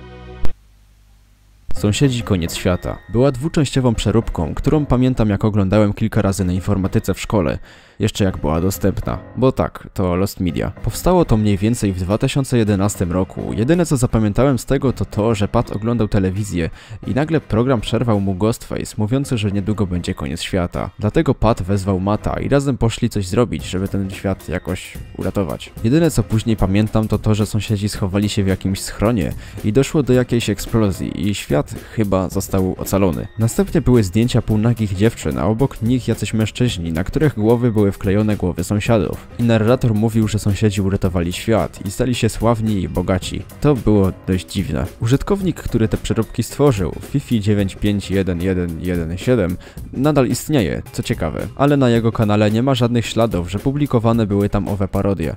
I jeśli nie cofniemy się do stycznia 2012 za pomocą Wayback Machine, można zobaczyć, że faktycznie na tym kanale znajdował się upload Sąsiedzi koniec świata, część druga. I co mnie zaskoczyło, planowana była trzecia część, ale nie wiadomo, czy w ogóle powstała, bo niektórzy wypytywali, kiedy powstanie. Aktualizacja w trakcie montowania tego iceberga. Nagrywam to długi czas po napisaniu tego, co przed chwilą słyszeliście. Pisałem posta sporo czasu temu na temat tych przeróbek, lecz w ogóle nie posunęło to sprawy do przodu. Ale w końcu udało mi się skontaktować z oryginalnym autorem. Ku mojemu zaskoczeniu nadal na starym dysku posiadał on te filmy i wysłał mi je. Jednak z przyczyn prywatnych nie będę mógł wam ich udostępnić w całości. Z tego, co twierdzi autor, stworzył je w Windows Movie Maker i w Gimpie. Fabularnie praktycznie skopiował serię Sąsiedzi 2012 od Slavi Concesiao, co widać mocno. Z czasem uznał, że te materiały nie są fair, więc je usunął. Czego później zresztą żałował, bo filmy miały nawet po 500 000 wyświetleń. Były plany na lepiej wykonaną kontynuację i w 2015 Fifi zaczął montować nową wersję, jednak nigdy jej nie ukończył i zdążył zmontować tylko 6 minut. A przeróbka nawet nie ujrzała światła dziennego. Parę sprostowań odnośnie moich wspomnień tej serii. Sąsiedzi nie byli na tle dziewczyn topless. Mat po prostu znalazł kobietę, a Pat został stripteaserem. To nadal nie brzmi lepiej od tego, jak to zapamiętałem. A do uratowania świata sąsiedzi musieli rozstawić lasery w 3 miejscach na ziemi. No i to w sumie tyle. O drugiej części wiele powiedzieć nie można, gdyż duża część filmu to po prostu fragmenty z filmów, plus przeróbka używa się bez zakończenia. Zatem wielkie podziękowania dla autora za udostępnienie. Ciekawie było to zobaczyć po takim czasie. I tak nie kończą się przygody naszych bohaterów.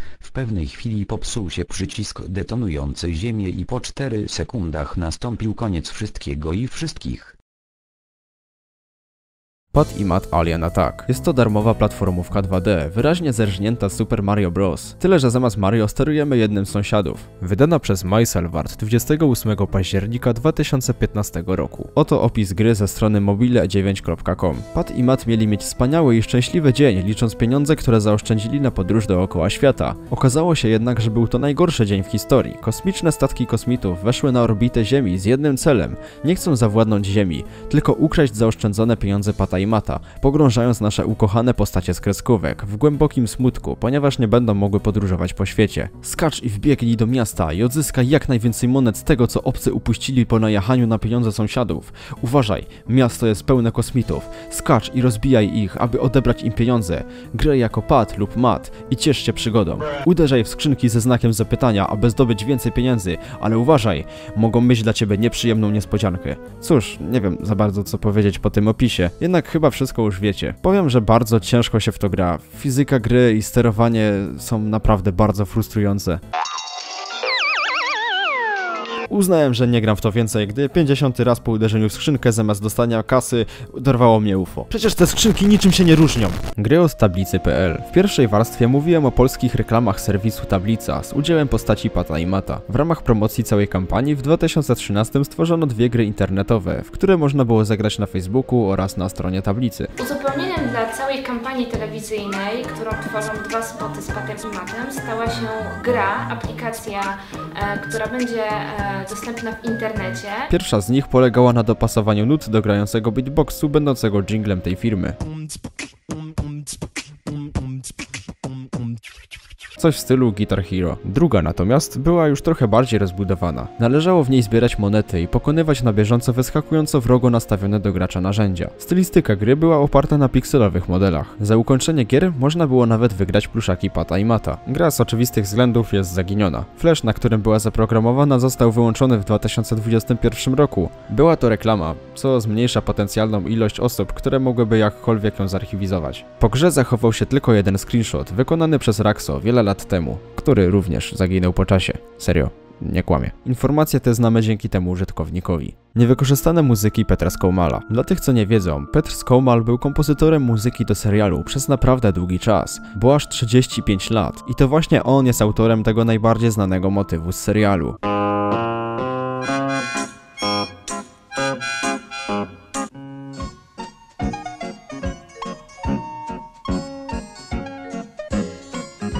Jego styl zmieniał się praktycznie co serię i dzięki temu widzowie uwielbiali jego muzykę. Sam obecny reżyser powiedział, iż jego muzyki zawsze były dopracowane, idealne i bezbłędne.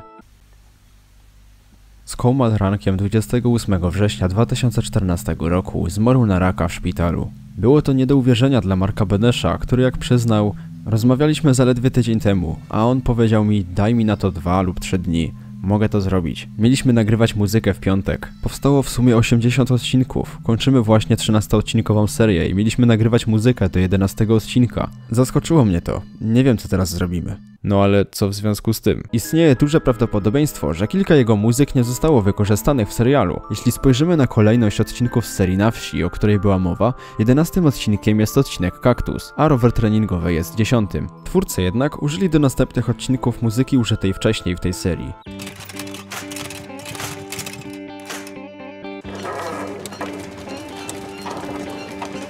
I tyczy się to także rowera treningowego. Czy w takim razie kilka muzyk lub praktycznie cały soundtrack został oddalony z tego odcinka? Być może. 11 listopada 2016 była premiera Pat a Mat na Wękowie DVD z wszystkimi odcinkami tej serii i na dysku tym znajduje się całkiem interesująca reklama sklepu twórców, który mieści się na ich stronie internetowej. www.patmat.cz.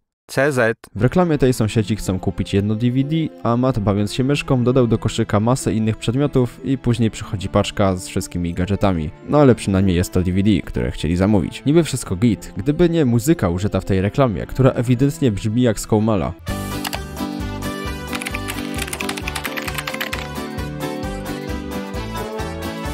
Reklama wyszła w 2016 roku. Skomal nie żył już 2 lata. Najprawdopodobniej jest to jedna z muzyk, którą nagrał jeszcze niedługo przed śmiercią, być może właśnie w 2014. No dobra, przenieśmy się do 1 października 2009 roku, kiedy to ukazało się Pat i Mat The Game. Jak mówi okładka, gra posiada oryginalny soundtrack z serialu, co jest prawdą, gdyż jest kilka muzyk z serii Ajeto,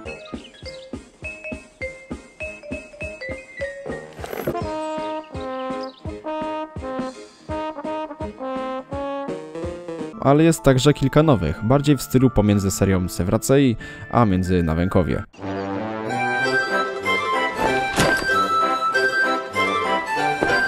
Nigdy nie zostały wykorzystane w serialu, co również każe mi się zastanowić, czy były niewykorzystane, czy po prostu skomponowane tylko dla gry, ale obstawiałbym raczej to drugie. A teraz cofnijmy się do roku 1997, kiedy to powstaje odcinek karty. Cóż, jako iż na obecną chwilę nie znamy kredytów, nie mamy pojęcia, czy została tam użyta jakaś nowa muzyka. Jak już wspomniałem w drugiej warstwie, w entry o DVD, zostały tam użyte 2 muzyki z Komala.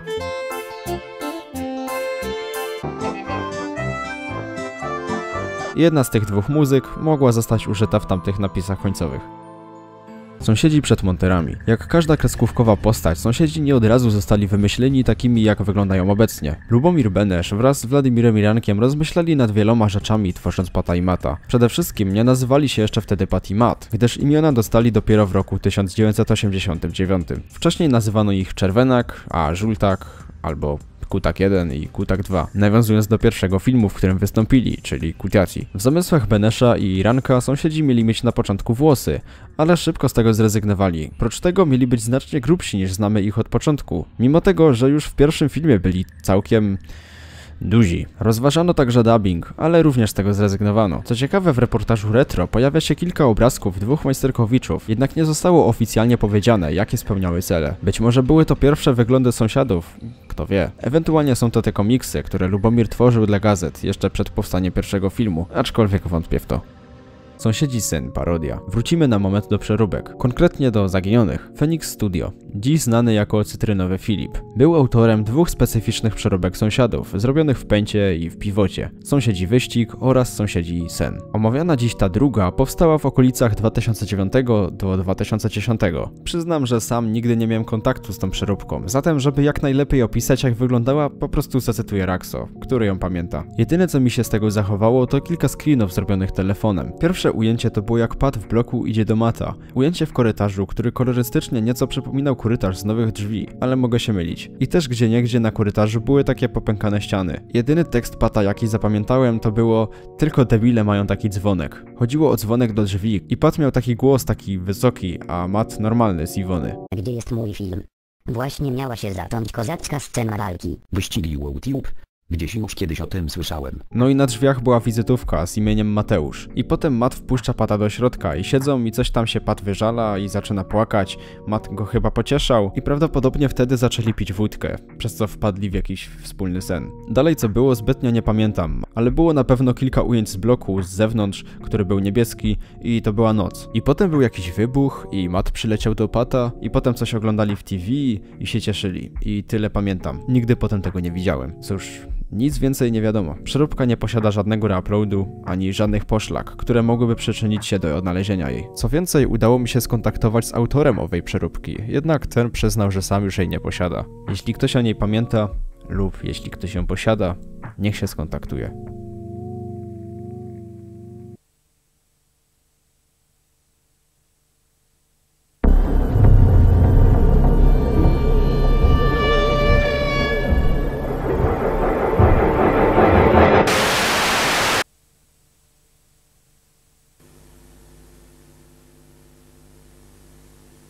Karty, 8-minutowa wersja. Kontynuując temat kart, gdy produkcja odcinka była już na zaawansowanym poziomie, nikomu jeszcze nie chodziło po głowie, że dany odcinek przejdzie wielką metamorfozę przed ostatecznym ukończeniem. Wszystko od początku było planowane jako zwyczajny 8-minutowy epizod, nie wyróżniający się szczególnie od reszty, z wyjątkiem formatu obrazu 16:9, co było jedną z niewielu innowacji w tym odcinku. Gdy wszystko było już gotowe i posklejane wraz z muzyką i efektami dźwiękowymi, współwłaściciel studia IVE, Władimir Roth, uznał, że dobrym pomysłem byłoby doprowadzić odcinek, jak i prawdopodobnie wszystkie następne, do Stanów Zjednoczonych. Twierdził również, że obecna forma serialu nie odniesie tam sukcesu i należałoby wydłużyć ten odcinek do 12 minut oraz dodać dialogi między postaciami, ponieważ tego właśnie chcą tamtejsi odbiorcy. Później odcinek musiał zostać edytowany i wydłużony. Jestem ciekaw, co mogłaby ta wersja zawierać. Co różniłoby ją od tej 12-minutowej wersji, którą znamy. Jedną z niewielu rzeczy, jaką znamy odnośnie tej wersji, to to, że cała sekwencja scen w piwnicy nie miała miejsca. Więc zastanawia mnie, gdyby należało usunąć całą tą sekcję, jak bardzo trzeba by przeedytować wszystko, aby wyglądało spójnie i logicznie. Wątpię, aby nie zawierała ta wersja scen, które były usunięte w późniejszej wersji. Możliwe też, że kilka utworów muzycznych w dłuższej wersji musiało być wydłużonych, co dałoby kilka ciekawych, krótszych motywów. Są to oczywiście tylko moje teorie. No ale co stało się z 8-minutową wersją? Franciszek Wasza twierdzi, iż nadal posiada kopię tej wersji na jakiejś kasecie VHS. Nie wiadomo jednak, czy w ogóle ma zamiar kiedykolwiek się do niej dokopać. Biorąc pod uwagę fakt, że wersja ta była wydłużana i edytowana, śmiem twierdzić, iż kopia z kasety pana Franciszka jest na obecną chwilę jedyną istniejącą kopią. Odcinek Zioło. Jestem ciekaw waszej reakcji odnośnie tego entry, bo nie ma ono totalnie sensu z powodu naszej głupoty. W każdym razie, pewne francuskie wydanie DVD sąsiadów z odcinkami z serii Pat a Mat nas bawi, z tyłu na okładce ma napisane, że na dysku znajduje się bonus w postaci nieopublikowanego odcinka La Mauvaise Herbe. Cóż znaczy ten tytuł? W tłumaczeniu na język angielski jest to The Weed, czyli krótko mówiąc zioło. Czy w tym odcinku sąsiedzi palą trawkę? Razem z Rakso podejrzewaliśmy, że może tym odcinkiem być odcinek Skalniak, ale nie było na to żadnego potwierdzenia.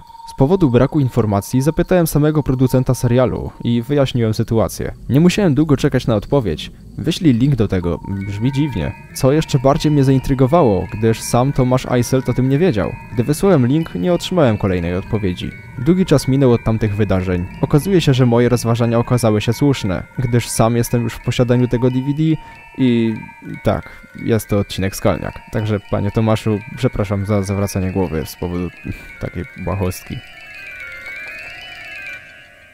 Dodatkowe poziomy z gry. O grze już wspomniałem na pierwszej warstwie. Czas, aby wspomnieć o najważniejszej rzeczy, którą gracze pragnęli, ale nie otrzymali, czyli większej ilości poziomów. 19 sierpnia 2007 roku pojawiły się już pierwsze zdjęcia niedokończonej wersji gry. Twórcy zapewniali, iż poziomów będzie naprawdę wiele. Wszystko zapowiadało się obiecująco, jednak po premierze twórcy totalnie porzucili grę. Mało kto wie, co tak naprawdę było planowane, więc ten film jest idealny, aby w końcu o tym wspomnieć. Gra miała rozpocząć się od poziomu samouczkowego, w którym to gracz miał jednym z bohaterów zagotować wodę w czajniku, który później miałby się zapalić. Następnie zadaniem gracza było wykonanie minigry, prowadzącej do otworzenia półki, w której miał znajdować się przedmiot potrzebny do ugaszenia ognia. W drugiej misji Pat miał przytrzymać Matowi drabinę, aby ten mógł po niej wejść na strych stodoły, zdobyć stamtąd klucz, otworzyć stodołę, a następnie otworzyć łomem skrzynię, którą Pat wcześniej tam przyniósł.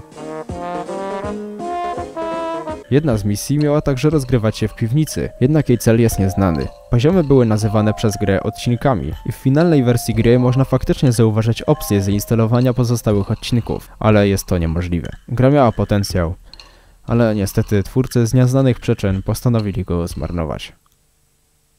IF DVD, część druga. Wróćmy jeszcze do IF DVD, ponieważ najważniejsze zostawiłem na koniec. Przelatując po menu można natrafić na osobną zakładkę What's Next, która miała zapowiedzieć następny dysk DVD. Napisane tam jest, iż kolejny dysk będzie zawierał odcinek karty, który ma trwać 12 minut, będzie posiadał obraz w rozmiarach 16:9, a także audio, które będzie w stereo. Klasyczna zapowiedź tego odcinka. Na dysku miał się również pojawić film, w którym twórcy oprowadzą widza po studio i pokażą to i owo. No po prostu taki film za kulis. Ale w 2020 Franciszek Wasza zdradził, że nic w tym kierunku nie zostało wykonane. Wiele więcej nie zostało zdradzone, więc możemy się tylko domyślać reszty odcinków, które miałyby znaleźć się na tym dysku. Aczkolwiek biorąc pod uwagę fakt, iż na pierwszym DVD nie pojawiły się chociażby odcinki Brama, Awaria, Żywopłot i Błotnik, można tylko założyć, że te pojawiłyby się na kolejnej płycie. Kto wie, być może planowano wydać także wcześniejsze 6 odcinków poprzedzających IF lub tylko ich część. Bardzo często, zwłaszcza w Korei, kompletowano razem te dwie serie, więc jest to całkiem prawdopodobne. Być może był planowany oprócz kart jeszcze jeden nowy odcinek, aczkolwiek na ten temat także nic nie wiadomo. Jest to w końcu tylko mój domysł.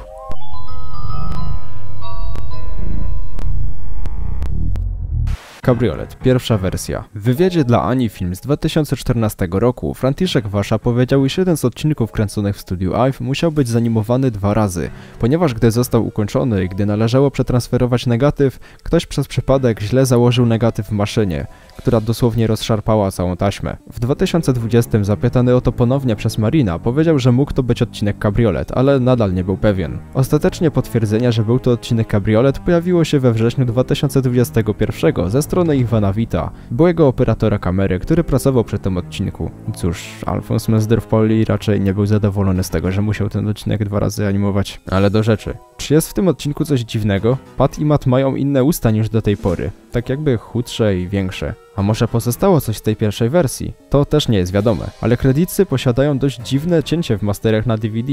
Być może kredyty jako jedyne nie ucierpiały aż tak jak reszta, więc postanowiono użyć ich, zamiast nakręcić nowe. Nie wiadomo. Jednak ciężko doszukiwać się jakichkolwiek pozostałości po pierwszej zniszczonej wersji. Zaraz. Jest jeszcze jedna kwestia, która może uratowała z niej cokolwiek. Zdjęcia promocyjne. Jak wiecie lub nie wiecie, do wielu odcinków istnieją zdjęcia promocyjne. Zazwyczaj są to zdjęcia z konkretnych odcinków, w których Pat i Mat ułożeni są w sposób, w jaki nie byli w danym odcinku, tworząc bardzo ciekawą alternatywę. Inne to bezpośrednie klatki z odcinków, ale kamera jest trochę oddalona lub jest pod innym kątem. Używane są najczęściej do różnych okładek DVD, na VHS oraz do innych rzeczy. Najgorsze jest, że do dziś nie wszystkie ujrzały światło dzienne. Jednak jakie to ma powiązanie z pierwszą wersją kabrioletu? Podczas jego animowania oczywistym było, że nikt się nie spodziewał, iż taśma zostanie rozszarpana, więc kamerzyści pewnie wykonali kilka zdjęć promocyjnych do tego odcinka. Obecnie znane jest nam jedno, konkretnie to, a zdjęcia z pierwszej wersji najprawdopodobniej są do dziś nieznane, ale Bóg wie, czy coś się w tej kwestii nie zmieni. Nieopublikowane zdjęcia z kalendarza. W 1993 AIF wydało kalendarz na rok 1994. W kalendarzu tym umieścili oni 12 zdjęć na 12 miesięcy, plus jedno, które widnieje na okładce. Chyba nie muszę wam go przedstawiać, Polacy. Lata temu Rakso 98 znalazł zdjęcie tego kalendarza w necie, wraz z zdjęciem strony ze styczniem. Widnieją na niej sąsiedzi, grający w szachy pionkami, wyglądającymi jak oni. Jest ono częścią dość pokaźnej kolekcji zdjęć promocyjnych z tamtego okresu. Żadne z nich jednak nie jest dostępne w internecie z oficjalnych źródeł w dobrej jakości. Część z nich nie jest również nigdzie dostępna, a prawdopodobnie pojawiły się właśnie w tym kalendarzu. Niewykluczone również jest to, że mogą to być znane już nam zdjęcia. W Korei na wielu wydaniach DVD i VHS na okładkach pojawiało się wiele zdjęć promocyjnych z AIF-u. Jak już wspominałem, niektóre drastycznie w niskiej jakości. Bardzo możliwe, że niektóre z nich znalazły swoje miejsce w tym kalendarzu. Jak chociażby to z szachami. Ono w końcu też pojawiało się na okładkach. Jakiś czas temu jednak użytkownikowi Seba udało się odnaleźć część z tych zdjęć i zeskanować w dobrej jakości. Burman & Burman XL. Mówiliśmy o teatralnych interpretacjach postaci Pata i Mata w warstwie drugiej. Nie wszystko jednak jest takie cukierkowe, jak mogłoby się wydawać. Latem 2014 roku Jelle Kauper, producent i twórca teatralny, odpowiedzialny za przedstawienia sąsiadów dla dzieci na deskach teatru, przyznał, iż na widowni wielokrotnie widywał nie tylko dzieci, ale także dorosłych. I nie mam tu na myśli rodziców, którzy przeprowadzają swoje pociechy. Jak wyznał. Na widowni odbył się wieczór kawalerski, liczący 8 osób, z panem młodym przebranym za jednego z sąsiadów. Wtedy zdał sobie sprawę, że Pata i Mata lubią oglądać również starsi widzowie. I tak narodził się projekt Pata i Mata dla dorosłych. Burman & Burman XL.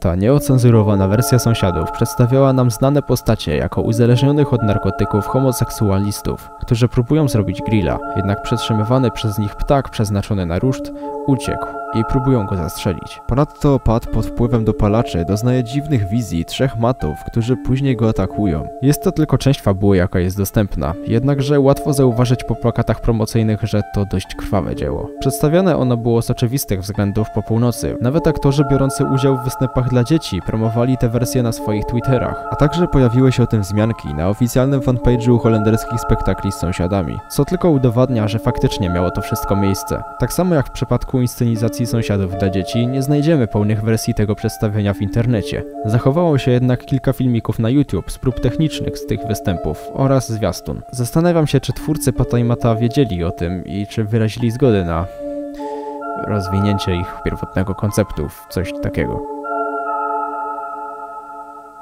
Rozszerzone zakończenie odcinka Psia Buda. Teraz co nieco o efekcie Mandela. Można to określić jako fałszywe wspomnienie. Najprościej mówiąc, grupa ludzi pamięta coś, co się nie wydarzyło lub zapamiętała to inaczej niż jest faktycznie. Często takie wydarzenia są zaburzane przez sny, że na przykład komuś coś się przyśni i później mówi, że coś mu się śniło, twierdząc, że tak było naprawdę, nie będąc nawet tego świadom. Chyba wiecie, o co mi chodzi. Zatem co to ma do tego tematu? Aby łatwiej mogliście sobie to wyobrazić, spróbuję opowiedzieć wam fragment jednej z moich rozmów z Rakso. Gdy sobie gadaliśmy, Rakso przypomniał sobie, że dawno temu, prawdopodobnie w 2007 roku, oglądał w telewizji na TVP jeden odcinek Psia Buda i wszystko było w porządku z tym odcinkiem, z wyjątkiem końcówki. Jak wiecie, odcinek kończy się tym, że Pat dostaje od Mata zabawkowego psa, jednak nie widzimy go, gdy szczeka. Kamera skupiona jest tylko i wyłącznie na sąsiadach.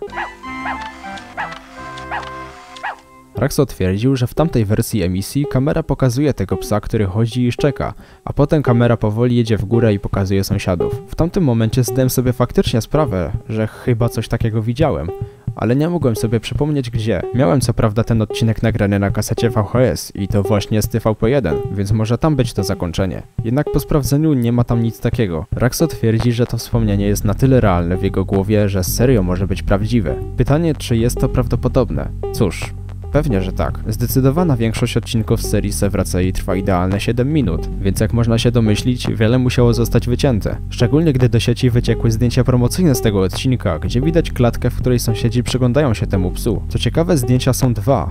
Na obu Pat stoi w dosłownie takiej samej pozycji. Za to Mat w jednym trzyma pudełko, a w kolejnym już go nie ma. Co tylko napełnia moją wyobraźnię, że taka scena faktycznie istniała, ale została wycięta. A Rakso prawdopodobnie oglądał wyemitowaną przez pomyłkę inną wersję. I jakie są na to szanse? Bardzo małe. Ale kiedyś może się okaże, że jednak duże.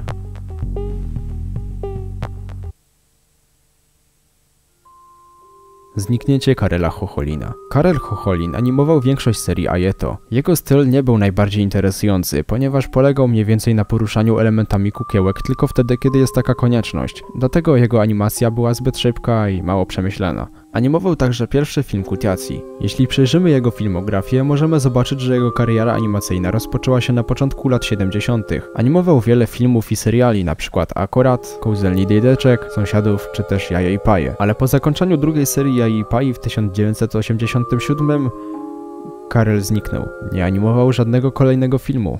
Nie uczestniczył w produkcji niczego więcej. Zupełnie jakby rozpłynął się w atmosferze, bez żadnego wyjaśnienia. Żadna strona, żaden twórca, ani żadne źródło informacji nie wykazało żadnych znak życia Karela. Fani snuli teorię, że Karel nie żyje. I niestety teorie się potwierdziły. Dopiero w 2021 Marin otrzymał informację od osoby, która pracowała z Chocholinem, że Karel zmarł pod koniec lat 80. na zawał serca oraz że wiele członków jego rodziny zmarło na zawał. Smutna historia. Mimo jego średniego stylu dobrze byłoby go zobaczyć na przykład w następnej serii. Niestety nigdy do tego nie doszło.